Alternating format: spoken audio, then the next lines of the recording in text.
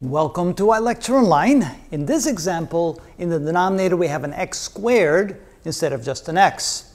But the methodology compared to the previous example will be exactly the same. We're going to use partial fractions. Of course, in this case, we're going to need three fractions. That means we can write 1 over x squared times a plus bx squared. We could write this as a over x plus b over x squared plus cx plus d over a plus bx squared.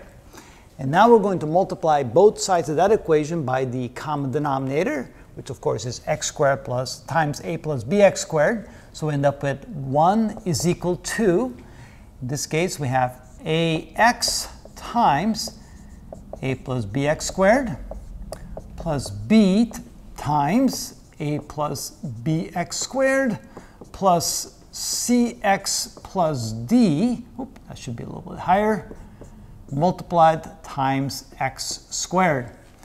And now we're going to multiply all that out on the right side and try to figure out what a, b, c, and d are equal to. So we have 1 is equal to a small ax plus a small bx cubed plus ba plus b small bx squared plus cx cubed plus dx squared.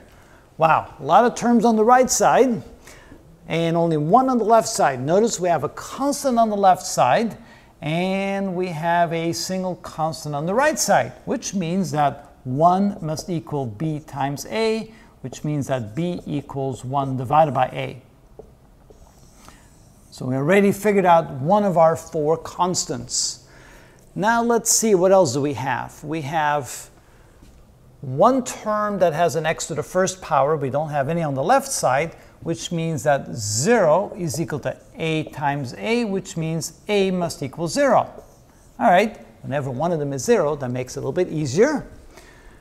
Now let's go for, we have an x squared term and an x squared term there here. So we'll take the coefficients, add them together, and set equal to 0. So 0 is equal to big BB plus D, which means that D is equal to minus BB, and B was 1 over A, which means that D is equal to minus B over A. So now we have D as well.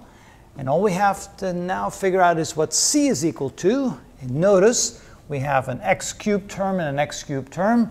No x cubed terms on the left side. So 0 is equal to the coefficient here, which is a times b, and plus c. But remember that a was equal to 0. If a is equal to 0, that means c must be equal to 0 as well. And so that means we have all four constants. We can plug that into our constants up there. So a is 0, b is 1 over a, c is 0, and d is minus b over a. So that means that this integral can now be written as the sum of two integrals. This is equal to the integral of, well, since a is 0, we go over here, b is 1 over a over x squared. So I can pull out the 1 over a, and we have a dx over x squared, which is easy to integrate. C is 0, d is minus b over a, so we have minus b over a times the integral of dx divided by a plus bx squared. And that one, we should remember how to integrate that as well, because we saw that a few videos back. So now we can go ahead and integrate each one of these. So this becomes equal to, this is like x to the minus 2, add 1 to the exponent, divide by the new exponent, so this becomes minus 1 over a times 1 over x. And then here we have minus b over a times, and that would be 1 over the square root of a times b times the inverse tangent of the square root of b over a times x, and then we have a constant of integration.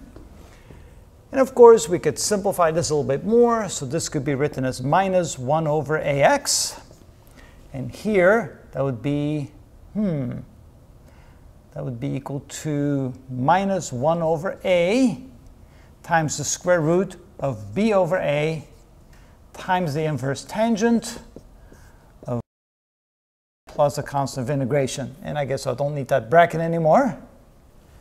And now we have the result of that particular integral. So again, using partial fractions works quite nicely for this example. And that's how it's done.